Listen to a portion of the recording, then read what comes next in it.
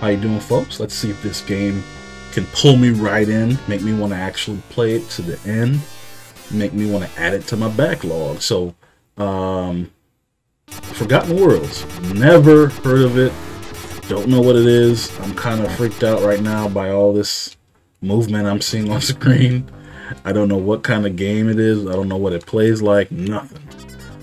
Never heard of it, like I said. So, so far the art style's not crazy bad. I like it. You know, there's some personality there. Okay, I'm feeling it. I'm feeling what I'm seeing so far.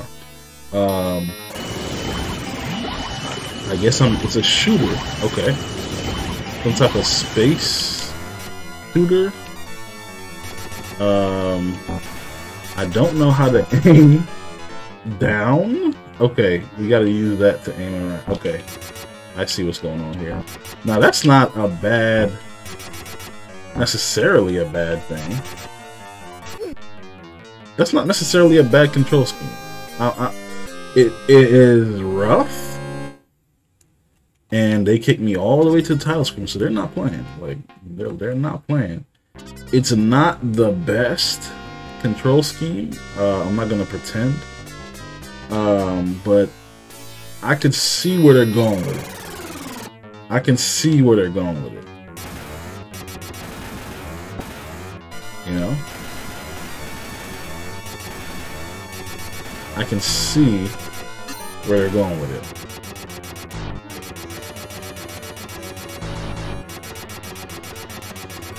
It's really crazy. Like, I don't know what's going on or why. And that's partly because I just rushed through the dialogue, but whatever.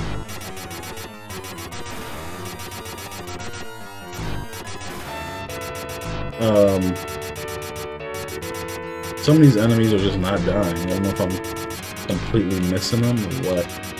It takes a lot of getting used to with these controls. A lot. So I gotta keep that in mind when I say that it's a little bit tight. It's very punishing, as you can see. I'm not really sure what my life bar is looking like. Instead of a spaceship, you are just a guy floating, which is kind of weird, I guess. But they play it off because you're in space or something. I don't know. And they're punishing you. Like, you get it right or you get gone. So, Forgotten Worlds, bro. I've never heard of this.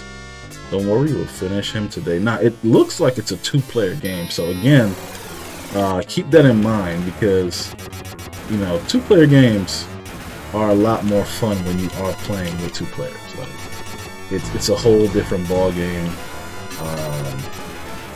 When you got a buddy you're communicating with, and y'all are tackling these things together.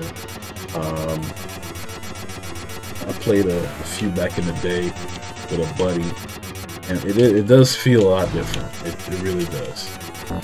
And these things are not dying. I don't know what's going on.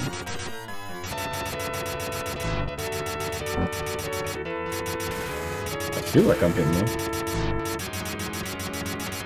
And obviously this would be a lot better with point sticks. Instead of buttons. A lot better. I'm curious to see what this game was rated when it came out, because I can't see it being rated very high. Although, the story could push you to want to play, to want to finish, you know? Depending on how crazy the story gets. And, you know, just judging off of what I'm seeing, it looks like it might get real crazy. So I think I just spotted my life bar for the first time. I don't know how I missed it before, but I think I just spotted it.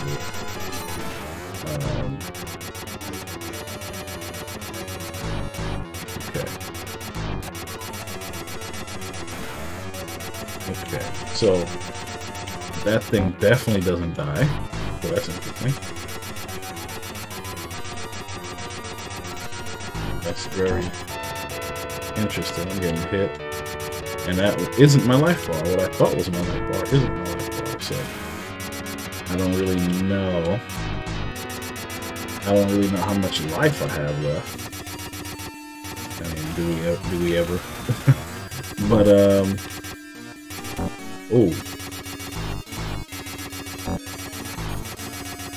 I'm trying to see how far I can make it. Obviously, I'm trying to see if I can get to a different background to see how crazy the graphics get. I like the way the character is animated to swing around and stuff. That is cool. I'm unclear. Okay, I was gonna say, like, what do I do at that point? But it looks like I'm killing gears here. Ah, yeah. We're gonna end it here. Not for me, not my type of game.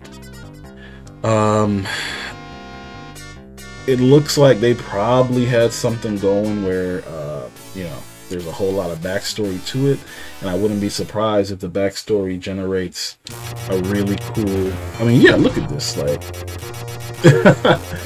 like with a buddy, you could go crazy, you could go ham on it. I wouldn't be surprised if the backstory generated like a really big cult following, but the fact that I've never heard of this game tells me that 1989, okay. So it's not too bad for 1989, but again, not for me. And the fact that there aren't any sequels that I've ever heard of tells me that it just wasn't it. And they kind of just replaced a spaceship with a guy. Initially kind of weird. I'm hoping they can justify that in their stories, but who knows? I won't, because I'm not finishing this.